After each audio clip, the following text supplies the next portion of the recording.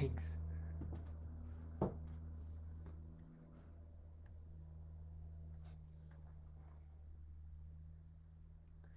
Yay! Hello. Sorry for the delay. Um, let's see. Will someone put a comment in to let me know that you can see me? Since I know I'm looking at a screen and I don't see other humans.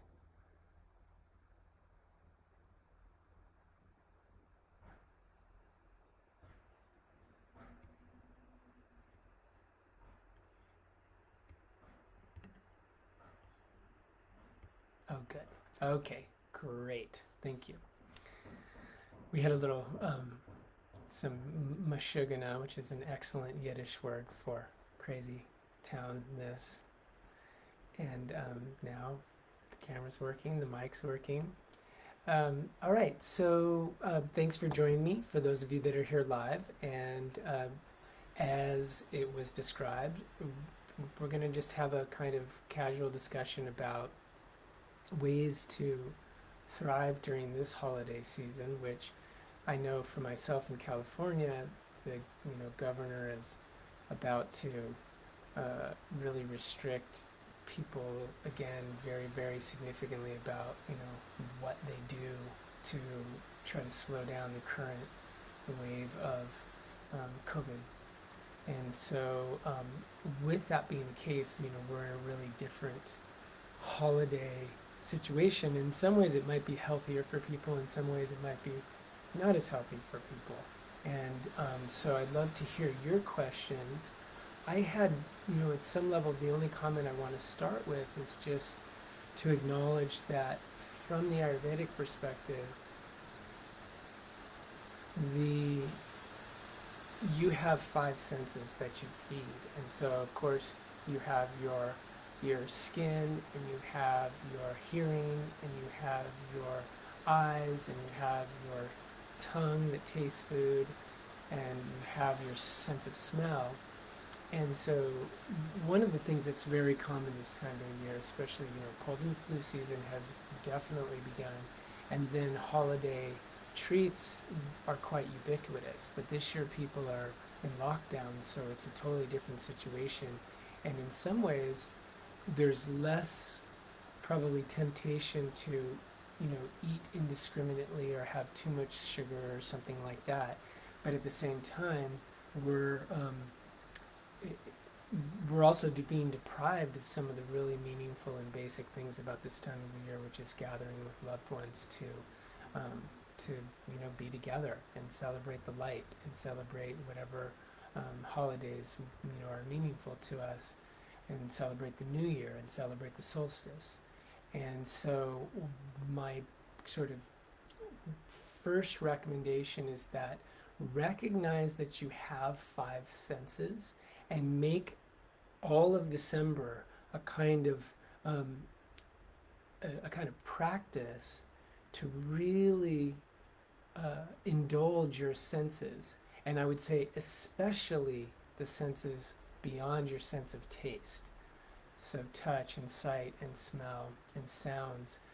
Like really take time each day, especially if you're spending a lot of time solo, or you're spending time with just a few people at your home or your dwelling, or where you happen to be staying right now, to really enhance your sensual experience, because that's one of the most direct ways to make a really nourishing experience and a joyful experience out of whatever you might find yourself doing or the environment that you're in.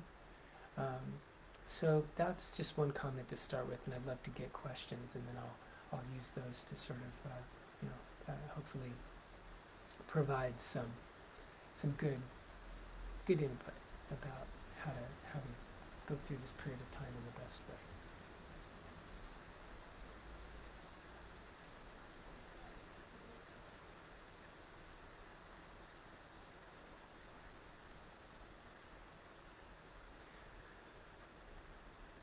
So if you have questions, you can enter them in the sidebar. And if I don't see any questions pop up, I'll start making some other comments.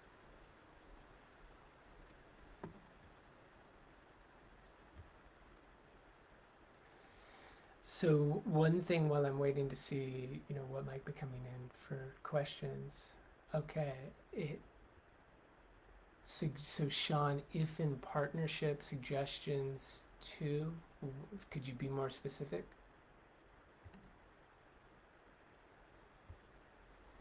But I was going to say one thing about this season is the temperature drops. Almost everywhere the temperature is cooler if you're north of the equator. Um, and thanks, Ashley. I'll get to that in a moment. And but it's just to embrace cold, to actively embrace it, but not so much like randomly. There's a big distinction here, which would be it's a really good idea to not leave your house with your head wet if it's cold outside. And if you do happen to leave your house with your head wet, definitely cover up.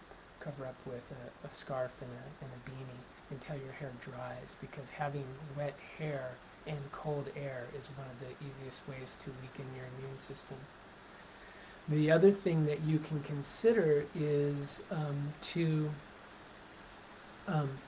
use cold water at the end of your showers. And this is a really well-known technique that's been popularized by the biohacking, which I really don't like that term, but the biohacking crew. And there's a lot of great science about how it benefits your brain health, but it also really, really profoundly benefits your immune health. So this is one of those situations where you're in the shower and you've gotten very warm because you've been in the shower, and then you add that cold water, really cold water at the very end, like maximum cold water for about 30 seconds, especially from the chest up. That means head, shoulders, chest. Doing that is one of the best ways to ensure that you'll get an immune system upgrade every time you shower, and that's a wonderful way to set yourself up. All right, so now I'm getting some questions, and I'll jump into some answers. So let's see here. Yeah, so in partnership with the five senses, Sean, you had to take this into the sexy realm right away. Okay, so definitely wintertime is the best time for cuddling. So one of the things, for example, especially if your mood, if you're feeling, like you're really struggling with mood, one of the best things you can do with a partner is really, really light touch, kind of like when you're giving somebody the chills. And if you do that over the whole body, it really boosts oxytocin levels. And for everybody, when you have higher oxytocin levels in your system, you're going to feel more connected, you're going to feel more secure, you're going to feel more safe in whatever environment you're in. So that's a nice touch experience. And then, outside of that, it's the kind of things too, like I think that, something that is a beautiful way to connect as partners. Another great way is through sound, to actually chant or sing together, where you're actually in a space and you're really listening to each other, the sound of each other as you sing or chant. And that is an incredible way to feel connected without actually being, without actually touching. Another thing is, with the sense of taste, would be ask your partner what's their favorite meal, or what's one of their favorite dishes, and then make sure to make that regularly, or make it something where you're having, really a very, sort of intentional cooking experience together, where you're really trying to please each other with what you cook. I recently heard some advice from an intimacy and sex coach who said it's good for anybody in a relationship to plan a 3-hour sex date once a week. So you have 3 hours that's just devoted as a couple to your sex life and to having an extended sexual experience. So I support that too for couples, for sure. So those are a few suggestions. And then Ashley's asking about general suggestions for protection when living in a big city. In the big city, two of the main factors have to do with cities are concrete. And concrete really is a very vata-provoking kind of influence. And for those of you that are less savvy with Ayurveda, you can think of a vata provoking influence as being anything that is going to amplify wind and cold. And so, for example, I know that this is absolutely true in San Francisco. San Francisco is a very cold city, and it has to do with, it's a city, so it has a lot of concrete, but you also have a very cold ocean off the coast, and it tends to draw a lot of kind of diurnal wind and cold and fog into the city. So with people in the city, a very simple orientation is you want to be extra careful about protecting Vata dosha. So one way to do that is to make sure that you're staying warm when you're out, like really sort of protect yourself. Obviously with, in right now, many internal environments are being actually closed to public interaction, and so, but when you're outside, stay warm. And then the other thing too is when you're moving, move slowly.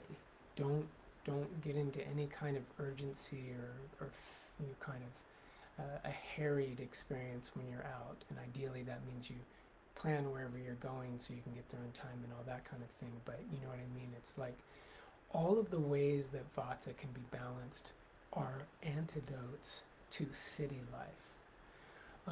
The other thing that's a good idea is that in cities you're often people are close together, the buildings are close together, so you want to really make sure the air quality is really good in your space.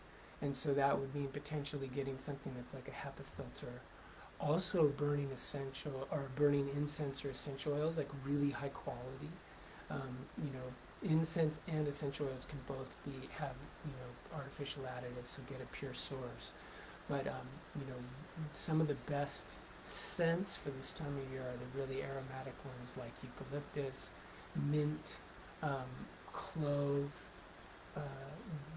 copal, or frankincense, myrrh, those kind of those resins. And copal is a resin that's in that same family, but it's from Mexico. I find personally that I will burn copal or sage on a near daily basis in the winter because it definitely has a kind of antimicrobial effect in my space. It's going to help keep the air conditioned around keeping the microbial communities kind of in check. And then the other thing is also, and this is also something to do intentionally, is open those windows and flush the place out, and that's where you might bundle up, especially if it's freezing cold outside where you live, where you bundle up, but really let the air move in and out of your space. Don't let it turn into a kind of a sort of stagnant airspace. So that's my biggest recommendation actually, is working with air quality and then balancing Vata. That's my main recommendation. Okay, so respiratory issues are quite common this time of year. So Elizabeth is asking about this, suggestions. So like I was just saying, with the way you condition your internal airspace, one factoid is that humans spend 90% of our time these days in man-made spaces. Our house or our dwelling is probably the number one man-made space. So finding ways to keep the air moving and then also to condition the air. Some of the citrus notes like grapefruit, lemon, even orange, all of those citrus notes are going to be antimicrobial. A number of the essential oil companies make specific blends that are either based on citrus or often on this combination that has clove and some other essential oils that's called Thieves. The original thing was called Thieves. And that's another really great one to utilize. Internally, the main thing that you want to be careful with the lungs is around dairy and sugar. So dairy has a tropism to the lung, and that doesn't mean it's bad for the lung. If it's really, like if you're having fresh milk from a cow, or you're having cheese that's made really well, or yogurt that's made from really, really good sources, dairy can be digestible and it can be beneficial. In the case of the yogurt or something, it's obviously passing along some excellent probiotics in the lactobacillus and the bifidobacteriums families, both of which are really essential to supporting immune function. So I'm not trying to say don't do it at all, but what can happen is if a person's overeating dairy, or they're having low quality dairy, or they're having a lot of times actually homogenization can denature proteins in dairy and make it difficult to actually digest it just because of the homogenization and pasteurization. So you really have to pay close attention to whether you can have a dairy source and you know you're digesting it well. What's it going to feel like if you're digesting it well? You're going to feel great. You'll feel strong. Dairy is very strengthening when you can digest it, when it's a wholesome source. What's it going to feel like if you're not digesting it well? You're going to probably feel tired within a few minutes because your body starts to go into an immune response, and so it has to apportion energy to that immune response. Another aspect of the immune response will be sinus congestion, and just mucus in general being increased. You may notice that your mood starts to change, or that your mind starts to get more clouded, and the quality of your mental clarity is diminished temporarily. You may get a stomach ache. You may get gas. All those things may be indicators, and so it's important. It's important to think about, think about not so much what you're eating, but how you react to it too. That's another really important, point, which is that any food could be good for somebody, any food could not be good for somebody, and so the main thing is to build up your sensitivity to the signs, and the signs I just mentioned are some of the main ones that a food that you've eaten is not landing well with your lungs. So what would be a couple of suggestions for great foods to eat? Generally speaking, they're foods that are white on the inside, so pears, apples. Especially you can bake pears and apples and then add cinnamon and clove and nutmeg and kind of pumpkin pie spices in the wintertime. That's excellent. Another thing that is radishes. Radishes might be like one of the #1 foods for the lung, and it's actually a treatment for a cough to use radish, and you boil it into a tea. So you could get a big daikon radish, or you get the little red radishes, cut them up, and then you can boil, one daikon or a bunch of red radishes in, like, say, 4 cups of water for about 15 minutes. And then another food that's actually an anti-cough food is honey. And I always recommend that you get an ethically sourced raw honey, and then wait till the tea is cooled down. You don't want to put honey into boiling hot tea because it'll cook the honey and it creates a toxin. So you want it to be at room temperature, or not room temperature, but drinkably warm when you add the honey. You don't add it to it when it's boiling. And then another great food for the lung is almonds, and so sprouting almonds and eating them, or having almonds are good lung foods. And you can look up these lists online. That was by no means exhaustive, but I wanted to give a few key points there about sort of foods to be a little suspect of, like dairy and sugar, and then a few foods that are really supportive to the lung. All right, sometimes taking public transit. So this is where it's going to get a little more subtle. So all of the stuff I've been mentioning about city life, about balancing vata, what you can do if you're going to be on public transit would be an interesting thing to do is you actually take a little bit of a good anti kind of microbial essential oil, and you put it inside of your mask. So it might be eucalyptus or tea tree oil, or you might use a clovey blend or a citrus blend. But then every single breath you're taking, you're getting that essential oil coming in. That's a really great barrier of protection. Another one too is your immune system will be stronger if you're relaxed. So if you're on public transit, it's like you want to make sure it's like, even if you don't wear glasses, you might get a pair of glasses. You wear a hat. You kind of have surfaces covered while you're in the public transit, so there's a little barrier.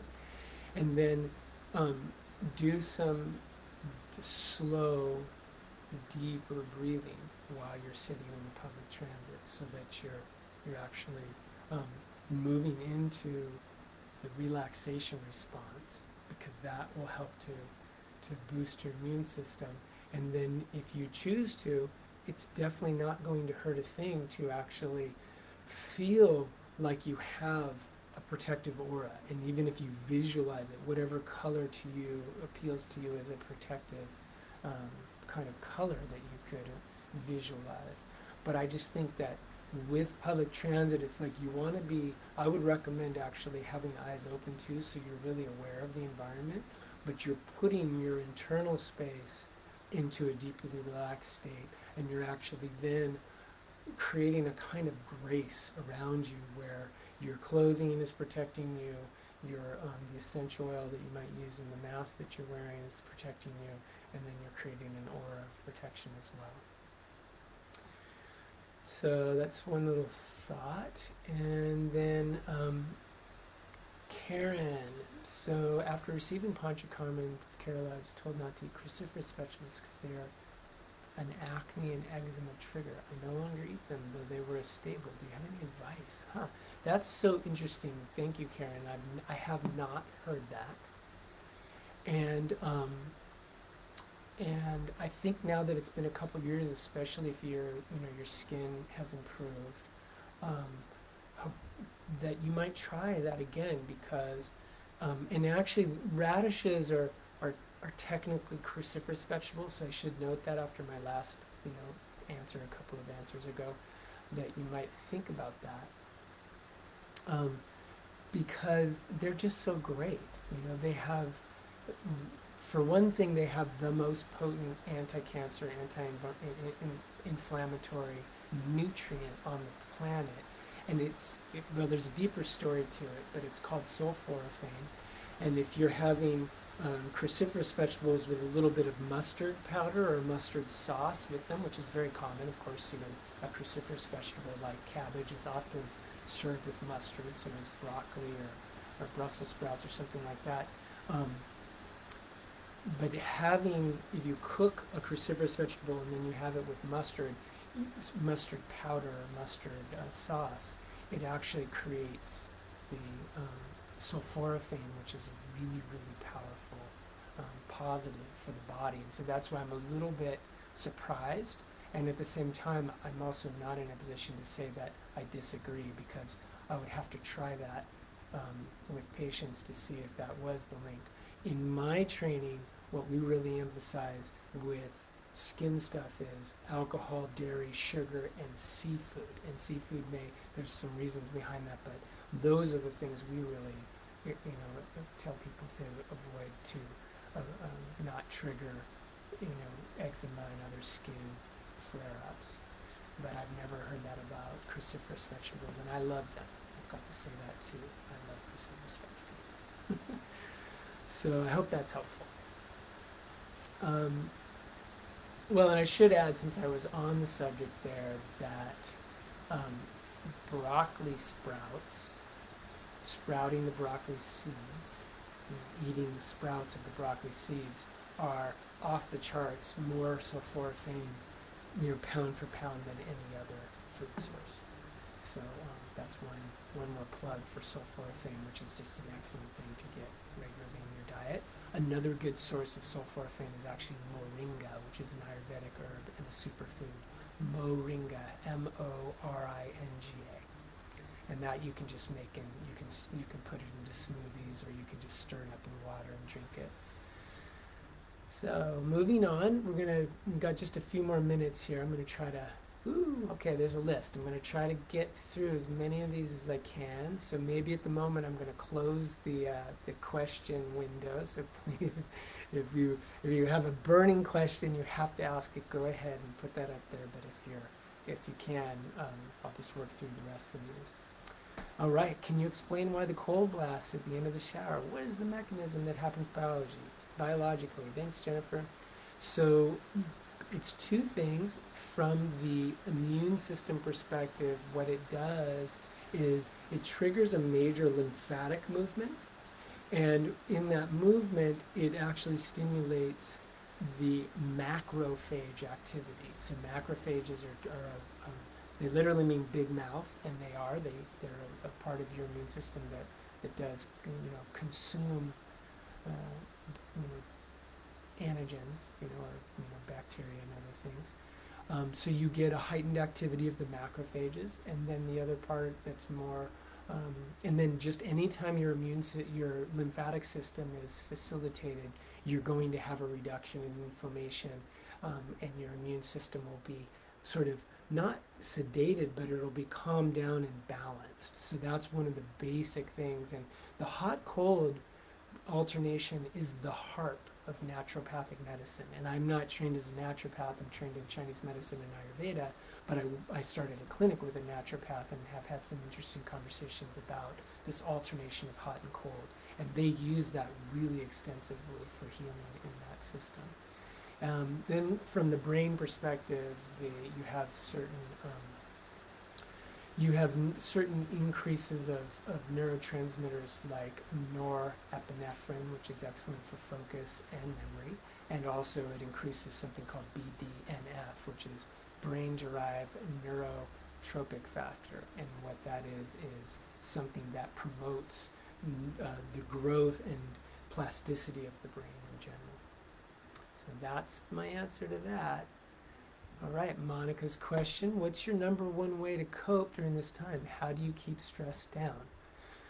My number one, actually, during right now, and it's been such an intense period of time, my number one way to cope right now is I actually have a ritual almost daily, mostly daily, where we have a biomat, which is just a glorified heating pad. It does have what's the word? It's the stone. Anyway, it has a mineral in it, and I can't believe I'm forgetting that. But what it is you could use a hot pad, a hot water bottle. You could use a biomat. It has amethyst, is what the stone that's in it, and the biomat, because of the amethyst, generates an infrared field. So if you had an infrared sauna, that would do the same thing. But what I do is I cover myself with a weighted blanket, but I also have, in my case, I use the biomat, but you could use a water bottle or a couple of water bottles. You could use a heating pad. I really love water bottles because the kind of deluxe version would be like a couple under each knee, one on the low abdomen, and then you rest, and I rest with the weighted blanket on, and a weighted blanket is like, typically they're about 12 pounds if you buy them, on the market. If you get them custom made, you can get them any weight you want, but I just use a regular one, and it's 12 pounds. And so the weighted blanket has an abundance of research for anxiety, and for just the weight itself calming the body. So this is classic vata reduction, which is you put something heavy on the body to kind of swaddle it, and then the nervous system calms down because of the security of the weight.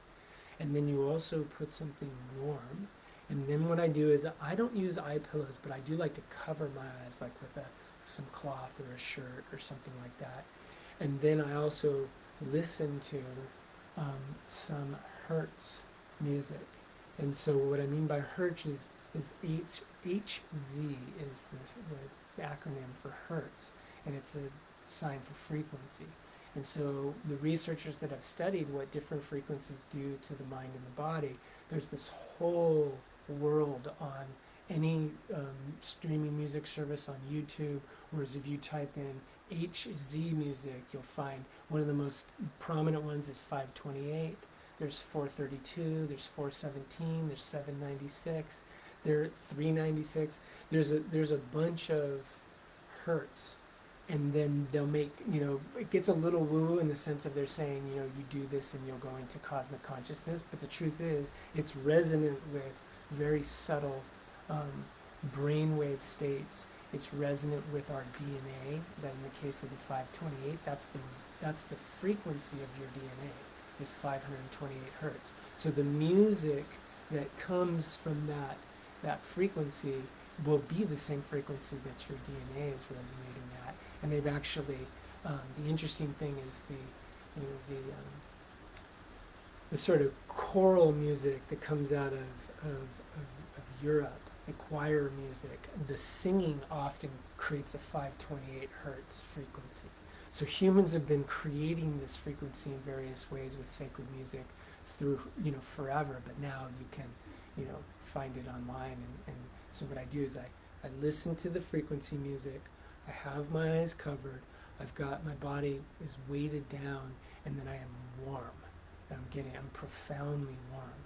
And so it's like, I will often, even if I don't fall asleep, I'll feel like I took a nap even after 15 minutes of that. So usually once a day, I spend somewhere between 15 and 25 minutes in that kind of meditation, and then I just internally go through and just deeply relax. So I think this time of year, it's very, it's good to employ things that bring profound stillness into your system.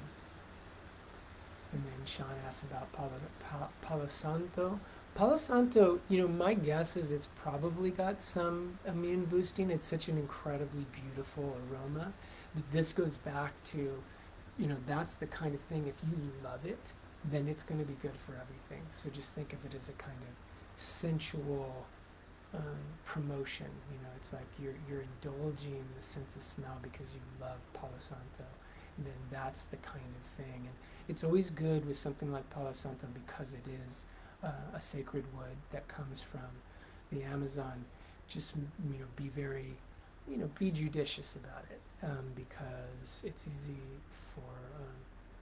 for us to become enamored of things and then just use a bunch of it. And so I usually, for myself, I use Palo Santo in rituals, and so I limit it to that space where I'm going to be in a space of in a kind of sacred reciprocity with, I'm in the process of offering gratitude to reality with a capital R, and so that employing something like Palo Santo is a beautiful way to carry that intention into the subtle realm and space that exists. Are any of those essential oils toxic to dogs when breathed? Thanks, Susan. That's a really great question, and I don't have an answer for that because I'm not an expert on essential oils, but I think it would be something worth looking up. So thank you for bringing that up, because I know that sometimes animals react to things very, very differently than humans. So sorry, I don't have an answer. And then Mia, any suggestions for supporting the thyroid, adrenals, pancreas during the holiday time, including spices to highlight, promote resilience? Okay, so this is, this kind of elongated, or this kind of, you could say, enhanced shavasana that I was just mentioning. This is an excellent way to support adrenals, thyroid, pancreas. Excellent way to support those, because those things, they do work together. And often, if there is a challenge to any of those systems, fundamentally we need to rejuvenate the body, because those glandular systems are like at the deepest level of our body. And so rejuvenation is a kind of about moving the resources that nourish us off of the more superficial tissues into the deeper tissues. And if you're familiar with Ayurvedic terminology, we're talking about Maja and Shukra Dhatu, Ojas, nourishing those levels, which the key there is regularity, consistency of those kind of practices. From a kind of, a spice perspective, in general, all cooking spices are medicine, and all cooking spices are going to support pancreas function. Specifically, when I think of supporting thyroid function, the two herbs, these aren't spices, they're herbs. The combination is ashwagandha and gotu kola. That combination, if you combine it with a little licorice, it's great. If you have it with seaweed, So depending on the kind of thyroid support you need, you want to make sure you're getting some dietary source of iodine, and seaweed is an excellent dietary source. And you want to eat normal amounts. You don't have to supplement it or try to really kind of drastically increase how much you're using it. But basically that's your emphasis there is have sea vegetables, and then with ashwagandha and gotu kola there's a number of preparations that put them together.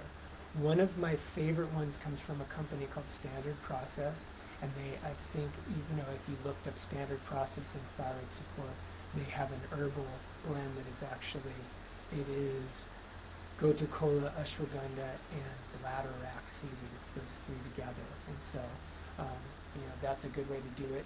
But this is, in terms of the deeper support, it's a lot about rejuvenation. It's about rest and deep relaxation and kind of managing anxiety, because stress and anxiety is one of the main things that will disturb the function of all three of those organs. So hopefully that's helpful. Yeah, so Sean's noticing more phlegm in the upper throat, especially within 1 hour of intake. That seems to occur during fall and spring transitions. That kind of thing where you get a little bit of phlegm in the upper throat is often means that you're eating something that's not agreeing with you. Even if you're familiar with it, it may not be totally agreeing with you, because that phlegm in the upper throat is actually a sign that the liver isn't processing whatever you're having so well. So one way to help is make sure that you include sour things regularly in your food, not excessively, but like a little kombucha, some vinegar, lemon or lime juice. All of those things will help to promote the movement of the liver. And then in general, just eating a very liver-friendly diet, which is going to be like some protein but not excessive protein. Definitely limiting alcohol and sugar. Definitely limiting processed foods and fried foods, those kind of things. Definitely getting enough, water and hydration. So that's a few suggestions. There is a great Chinese formula for that kind of phlegm, but you can also work with it just by reducing the amount of kapha-genic foods, kapha-increasing foods that you eat, or phlegm-promoting foods that you eat. And during these seasons, when you notice that it spikes up for you, pay really close attention, because you may actually be getting a little bit of phlegm from foods that you normally don't, just because the transition is shifting the way your system is functioning and digesting. What about white mushrooms, Asian and Western? Thanks, Ashley. I'm a mushroom fan. I think that mushrooms are great. They should be cooked. That's my one, especially portobello and button mushrooms. You should cook them. Don't eat them raw. But yes, white mushrooms are great. And in general, like shiitake are also a kind of white mushroom, and shiitake are very well known to be an immune boosting mushroom, or immune supporting, because they also have a lot of credibility around people who are trying to resolve cancer. All right, moving down. Owen, should people with gut, fatigue, pain issues avoid gluten, even if it doesn't produce immediate symptoms? If you're having that kind of experience with gut pain, fatigue, it's always a good idea to do some elimination diet type of work. So the simple answer is yes, but it is also true that a lot of people who aren't gluten sensitive are eliminating gluten because the anti-gluten lobby is so vociferous. And that's just to say that they're really making their voices heard, and a lot of them will say things like, we should never eat gluten, which is, that's contentious. And it's just to say that I'm not saying everybody should eat gluten, because there are people who have allergies to it.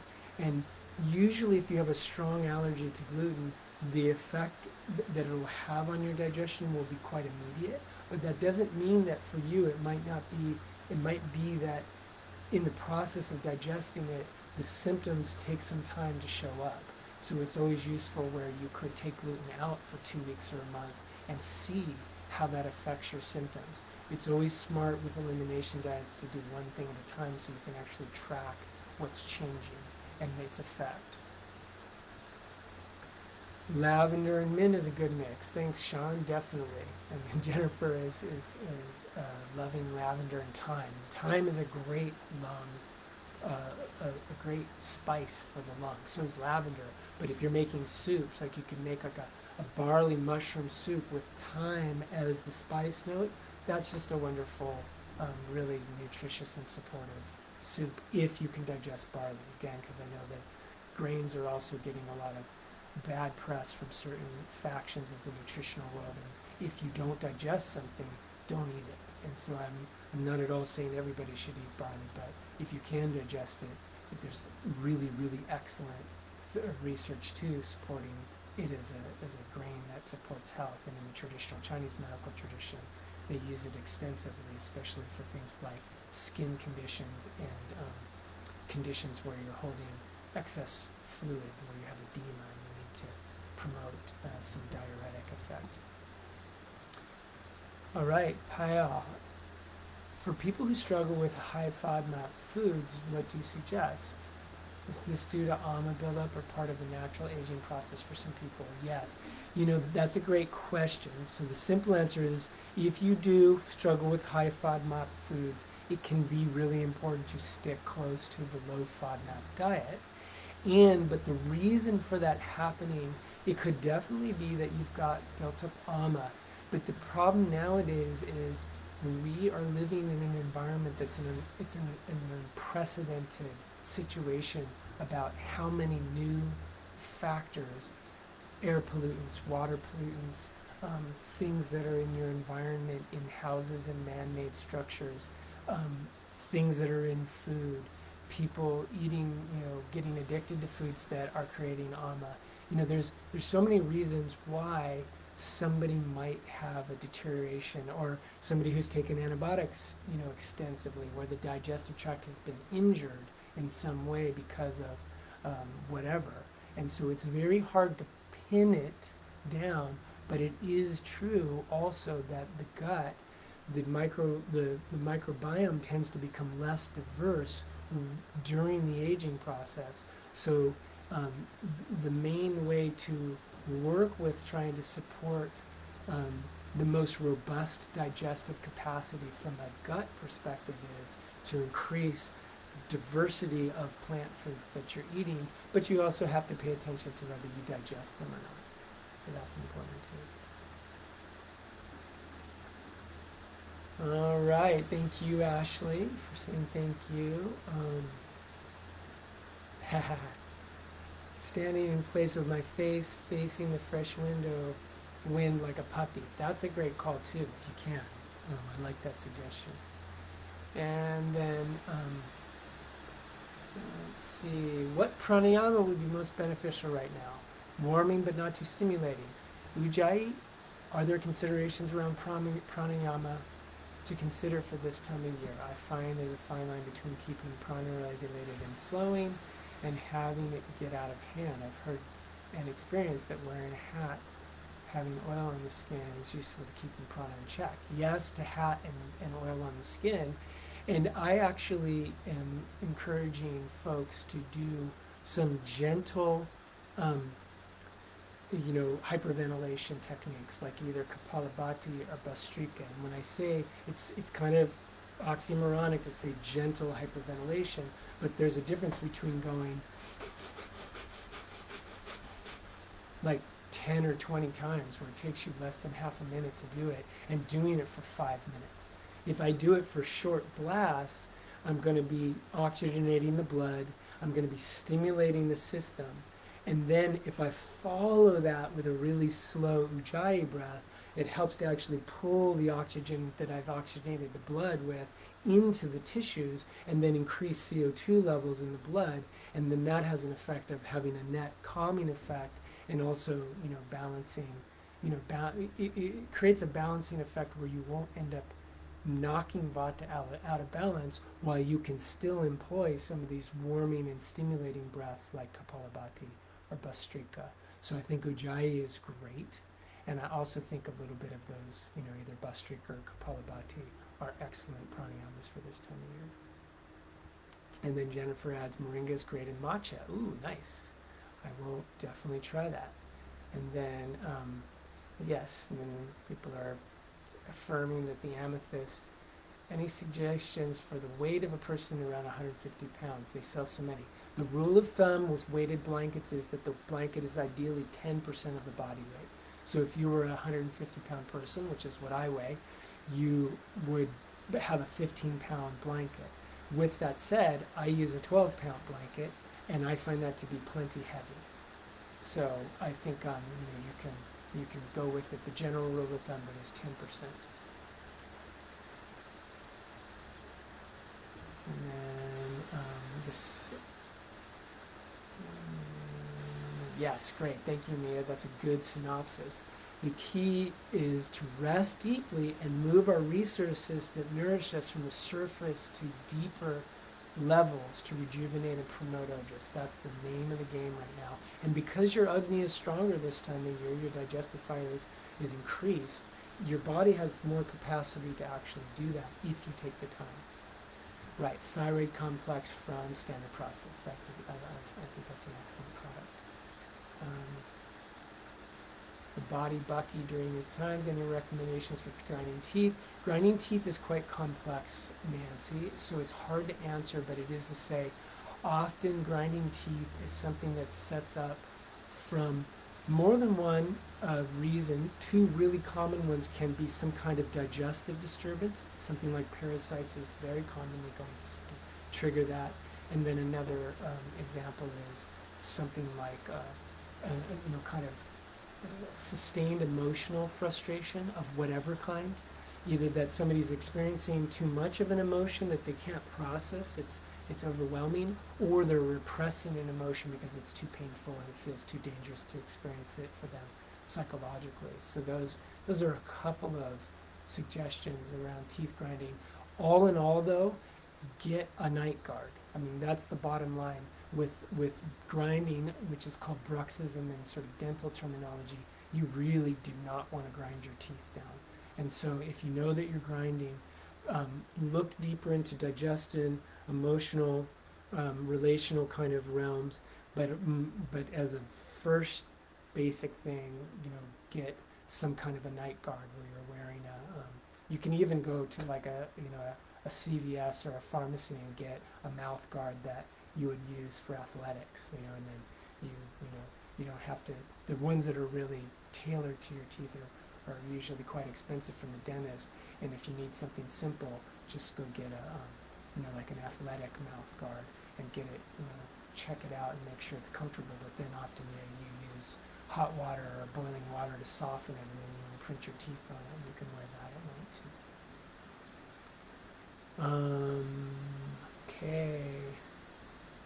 Great. Mia Rose is a mycologist and agreed with the cooking the mushrooms. Thank you for thank you for backing me up on that. I had heard that too, and that makes a lot of sense to me. Maybe at some point I would love to hear more about why that's so. Any recommendations for staying asleep? Okay, so really basic because I do have to go.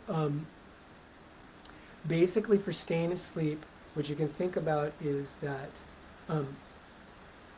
melatonin and GABA and serotonin, they all work together to help you fall asleep and stay asleep. Melatonin is a little better for getting you in to sleep. GABA, G-A-B-A, which stands for gamma-aminobutyric acid, which is one of the main, it is the most powerful calming neurotransmitter that we have. GABA keeps you asleep. Magnesium, the mineral magnesium, is also another excellent one. Magnesium glycinate is a form. Glycinate is G-L-Y-C-I-N-A-T-E. That is a form of magnesium that can be helpful to helping you sleep, because magnesium plays an important role in actually helping not serotonin turn into melatonin, as well as to enforcing the activity and mediating the activity of GABA in our system. Of course, so sometimes winding down is hard, but I have a good night routine that usually helps with that. And finally, okay, yeah. So if you're only finding you're sleeping about 6 hours, then I really recommend that you think about potentially getting a good GABA source, and then that in combination with, say, 500 milligrams of magnesium can be a help for getting you in and keeping you there. And then neural tension is also significant with teeth grinding. Thanks for putting that out there, Sean. And so neural tension, I assume that would be kind of underlying agitation, and also subluxation and just problems when the nervous system's being stimulated. Trauma sympathetic dominance as well. Thanks, Nancy. Of course, that's kind of, I think, a lot of what underlies teeth grinding actually is some kind of basic sympathetic dominance, often based in some kind of traumatic experience, is where it starts. Tessa Lawrence. Yeah, exactly. Yeah, thank you for reinforcing that about the night guard, because once you grind your teeth down, it's incredibly expensive to get new teeth, so just try to protect them before they are grinded down.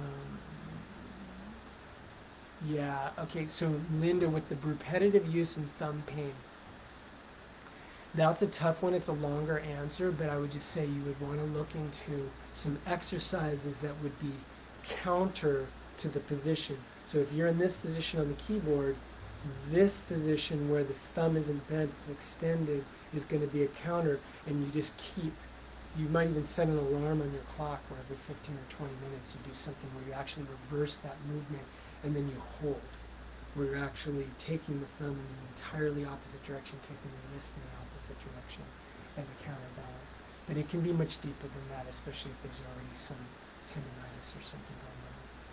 And so it's a practice. Yeah, and then Susan's mentioning that she finds CBD is great for good night's sleep. No THC in it. Some people experience that, and so thank you for bringing that up.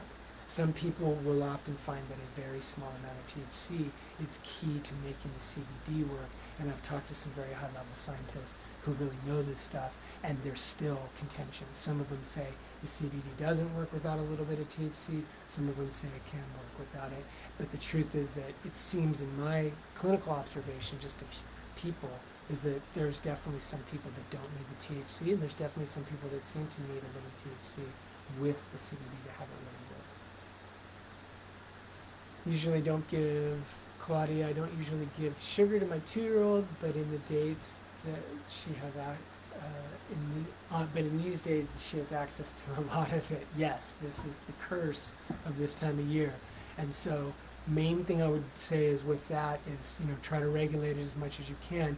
Try to encourage her to eat fruit when she's eating candy, because a little bit of fruit will actually regulate the blood sugar and mitigate some of the bad effects of the sugar. The other thing is start boosting vitamin C with a child that young that's, having a little more, sugar, because the sugar is going to definitely deplete the immune system. So having a little more vitamin C will at least support it some. All right, so next is, what about the opposite? Trouble falling asleep, trouble getting up in the morning. Thanks, Carrie. So the opposite there is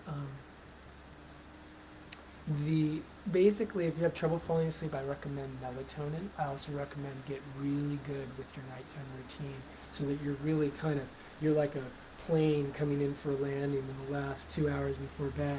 Everything you're doing is setting you up to be able to do that. And then if you're having trouble getting up in the morning, that's really common. If you're having trouble falling asleep, I would say that when you can, don't force yourself to get up. It's good to keep a rhythm, but within, maybe give yourself like a 30 or 45 minute range, where if you're really, really dragging when you first open your eyes in the morning, let yourself stay in bed.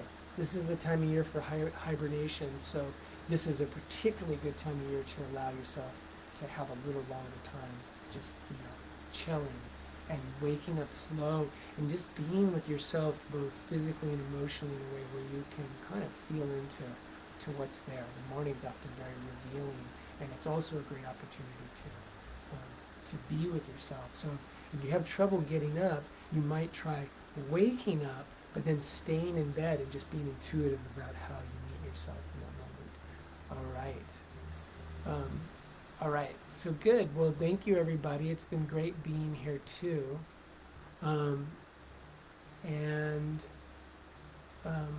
yeah. So this was enjoyable, and I'm gonna make a point to do this more often. So hopefully, do this at least once a month. And so be well, everybody. Sending love to all of you, and I hope you have a safe and happy holiday season. And I'll see you sometime after the new year. And there's a wellness course that's coming for the whole winter. So keep your eyes open for that. We'll be posting that up on social media and whatnot too. And so that's going to be called Tending the Fire, and we'll be sending out the invite any day now. So keep your eyes open for that. Hey, Melina, good to see you. All right, take care, everybody. Bye.